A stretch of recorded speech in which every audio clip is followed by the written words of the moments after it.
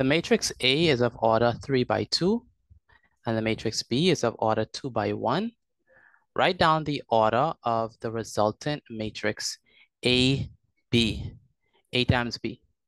Now, what is the order of matrix A? Well, the order of matrix A is 3 by 2. What is the order of matrix B? The order of matrix B is 2 by 1.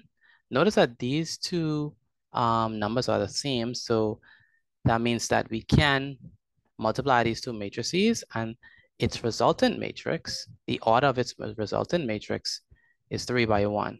And so the order of the resultant matrix, AB, is 3 by 1.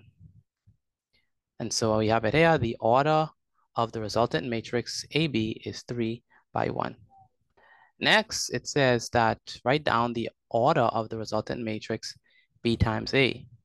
And so what do we have here? Well, we know that B has the order 2 by 1, and A has the order 3 by 2. Now, if you notice carefully, these two numbers are not the same. So these two numbers are not equal. And since 1 is not equal to 3, since these two numbers are not equal, that means that BA is undefined. So the order of the resultant matrix does not exist. And so BA, we cannot multiply those two matrices in that way. So the product, or the matrix product, or multiplying these two matrices, I should say, gives us something that is undefined. So it's BA, I should say that BA is undefined. You cannot multiply these two matrices in that way because these two numbers are not equal. So the order of the resultant matrix does not exist.